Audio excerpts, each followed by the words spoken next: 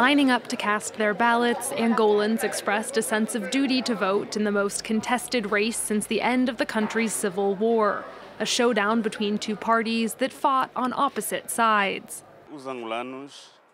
Angolans know the taste of war. And so, after a little more than 20 years of peace, we cannot go back to unrest in this country. Today is a very important day for the country. It's a day where every citizen must exercise their rights and choose who will lead the country. Vying for the job, incumbent President Joao Lourenco, elected in 2017 with 61% of the vote. His formerly Marxist MPLA has ruled Angola since its independence, but is facing unprecedented discontent over the economy.